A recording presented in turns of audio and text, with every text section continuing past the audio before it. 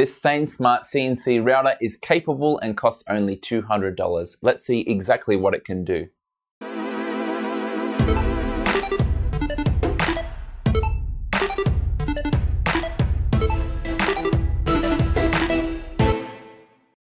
I love CNC machining. In fact, you might notice in the intro of my videos, there's a time lapse of my CNC router machining out an F1 in school's car.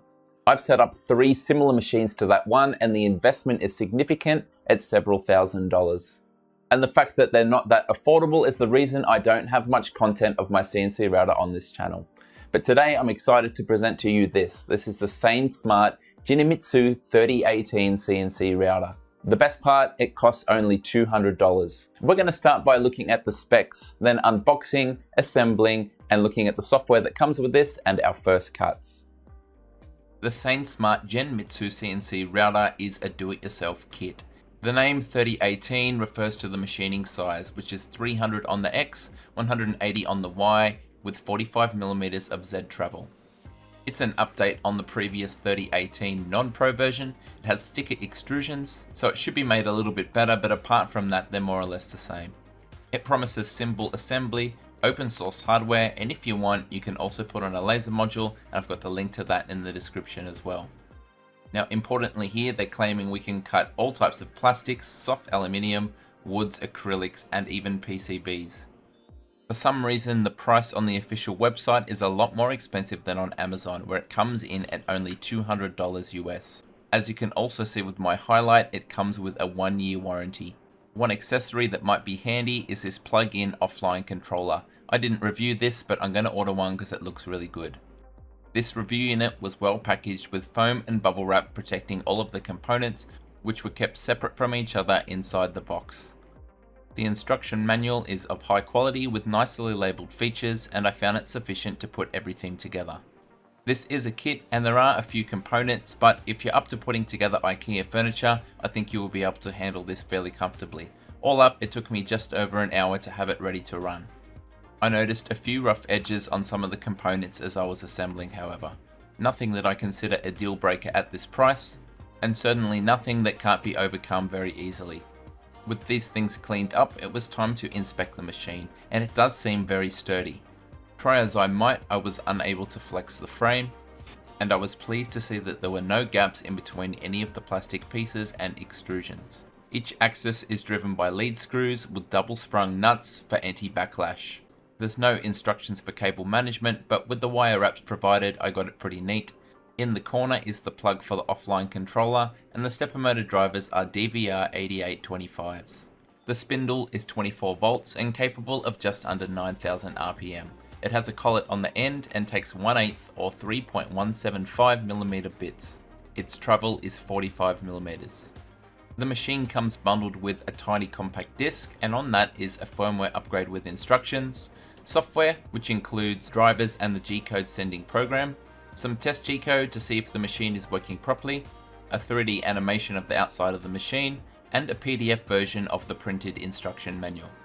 Normally the bundled software with these machines is terrible, but I was pleasantly surprised by this Gerbil Control Candle program. Here I've loaded up one of the test files from the CD, and you can see below it lists all of the G-code that make up that file.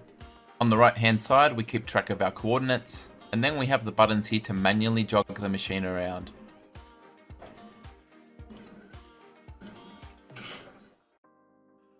We can change the length of the step as well as putting it to continuous, and we can also change the feed rate at which this happens. We also have a button for turning on and off the spindle manually.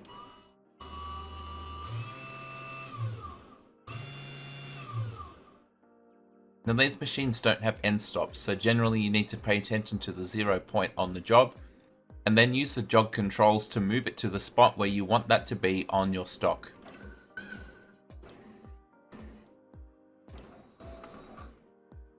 When you're happy with that, you can tell it that's a 0 point for X and Y, as well as Z. After that, it's simply a matter of coming down to send to start the job. One thing that I really appreciate is the real-time preview of where the tool head is. As the lines are cut, they become grey, and that gives you a nice visual indication of how much progress has happened and how much is yet to go. This job took just over 2 minutes, and when it was done, I used a small vacuum cleaner to vacuum up the sawdust. Now the stock clamps can be removed to inspect the workpiece. That's a nice text engraving, so we're off to a good start. In my opinion, the clamping system that comes with this is a little bit cumbersome, especially since it needs a spanner not supplied in the kit. I decided to remove these tall bolts and instead put in a spare M6 hex bolt. It's lower profile and easier to tighten and loosen. The green pieces are just bits of cheap nylon chopping board to protect the router bed. For the next job, I loaded up the Dragon file from the CD, and it looked a lot more complicated. As far as I could tell from the preview, it was a 3D relief of a dragon pattern. For this one, the origin was in the center of the G-code, so I used a ruler to go from corner to corner, mark an X, and then aligned the cutter with that. I started the job and everything was going quite well, but soon after I noticed that the control software had paused on my PC. It had crashed, and with it the job was lost. All I could do was reset the machine. This actually happened twice, so I switched to this little laptop that I use with my vinyl cutter, and I've had zero problems since then. This gave me a chance to measure just how loud the machine was during a cutting operation. A lot louder than a 3D printer, but the foam underneath helped dampen the sound. I could see that the machine was doing a good job, so I let it run overnight. According to the laptop, it took about 6 hours and 40 minutes, but the end result was pretty cool. The dragon relief was captured with plenty of detail, and with a little bit of sanding and oiling, I think this would look even better. The first cuts from this machine were great once I found a reliable USB connection, but the question was, could I replicate them myself, and could I expand what this thing could do to match everything on the website? It wasn't perfect, but I did have a lot of success, so let me run you through. Now the Candle software that comes with the router is only for sending the G-code to the machine. We still need a way to generate our own G-code. For my main machine, I already have paid licenses for Meshcam and Desproto, and they're both very powerful, but they're certainly far from cheap. For this video, I wanted some free solutions. A lot of people in the community groups were recommending Easel, and it does look very powerful and easy to use, but the things I wanted to do cost money as well. For all of my 2D work, I decided to use Carbide Create. It's fairly easy to use, but the best news is it's completely free. Here's a brief rundown of how it works. We start with our settings and setting the stock size. That's the piece of material that we're going to be cutting into. We set where we want the toolpath 0 to be. That's our starting point we need to align the machine with. We can also set our material. This is also where you set either inches or millimeters. Now we switch to the design tab, and we have a bunch of inbuilt tools for creating vectors. If we wanted to try some engraving, we can use the text tool. Most things in this program work like you would expect. We can set height, width, change the font, as well as the actual text. There's also some great import options with inbuilt library elements. If we come to dogs, for instance, we can bring in these vectors, and now they're available for our machine to cut. The other thing we can do is import SVGs from other programs. If you have an image that you'd like to vectorize, there's plenty of free websites that can do that for you. Depending on the website that you choose, you'll have some degree of freedom on how the finished picture turns out. And when you're happy, you can download an SVG. Back in Carbide Create, we can now bring in this file. When we're finished creating our 2D artwork, we come up to Toolpath. The option I prefer to do was called Contour. And one of the first things you'll need to do is to edit your tool, edit the library, and then add a custom tool. You can copy the settings I have on the screen to mimic the V-bits that come with the machine. And if you untick set speeds automatically, you're able to input the exact parameters you want, such as setting how fast the cutter moves around and the depth of cut. The way this machine works is that the spindle speed ranges from 0 to 1000. So for things like timber, you generally want it at full speed, and you should set it to 1000. Feed rate is the sideways moving speed, and for a shallow cut like this, you can have it as fast as 1000. Plunge rate is the speed of the vertical movement up and down. Our main options down here are pocket, which will machine out the inside, as we can see highlighted in blue. We can cut around the outside of something.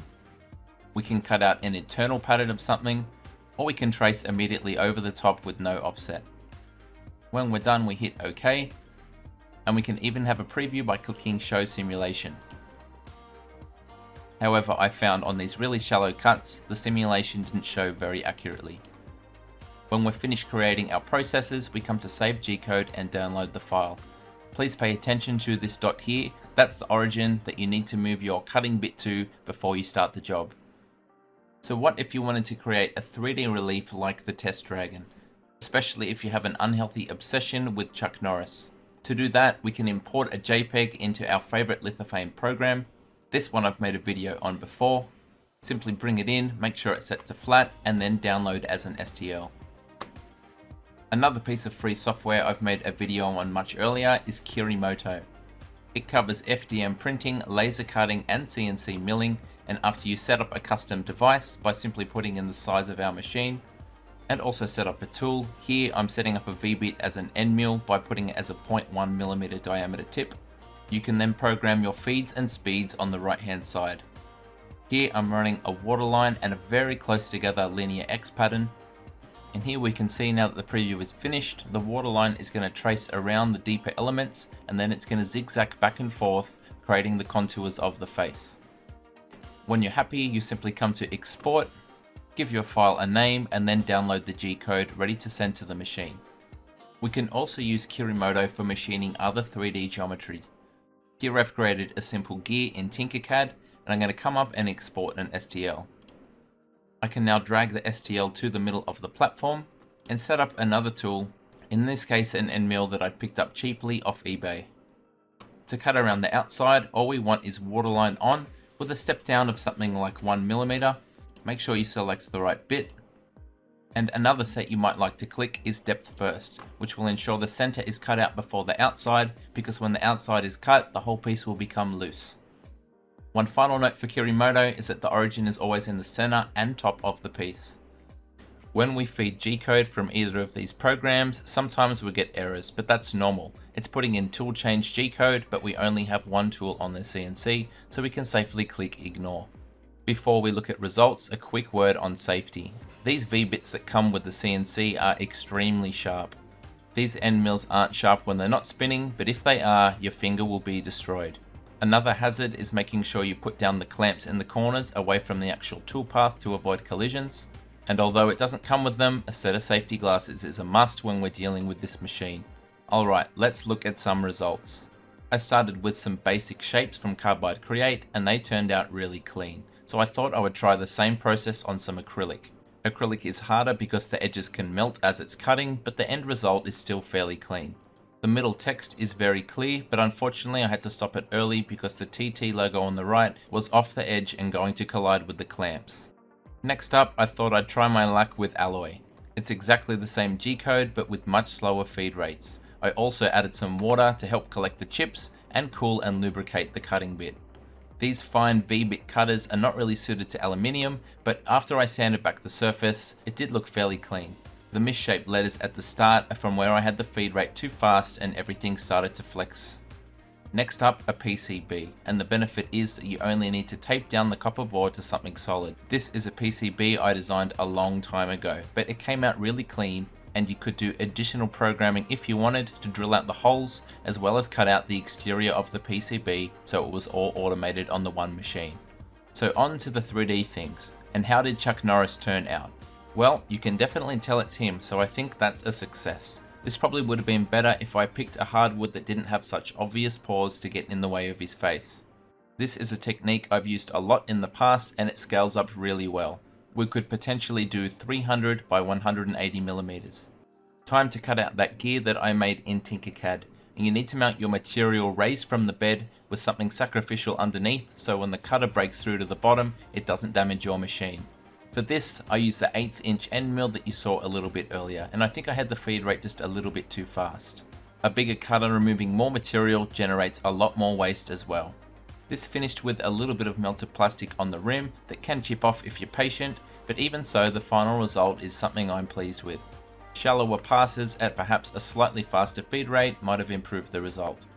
So how about the same design in aluminium? I slowed things right down and once again used water as coolant. The chips coming off here are actually encouraging. It means the cutting tool is taking just enough of a bite out of the material on every rotation.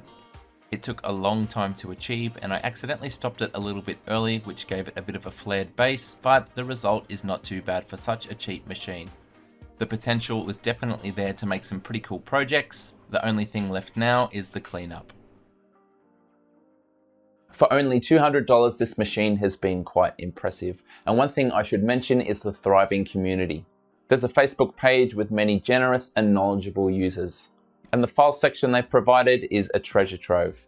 Given the cheap price of the machine, the safety net of that community group, and the fact that you can use free software as I've demonstrated in this video to achieve a range of projects, then I'm happy to give this thing my recommendation for a beginner looking to get into CNC machining.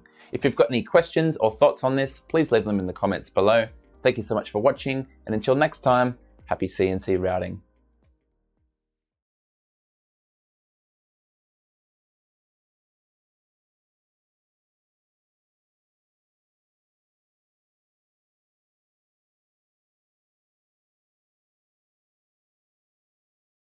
G'day, it's Michael again. If you liked the video, then please click like. If you want to see more content like this in future, click subscribe and make sure you click on the bell to receive every notification.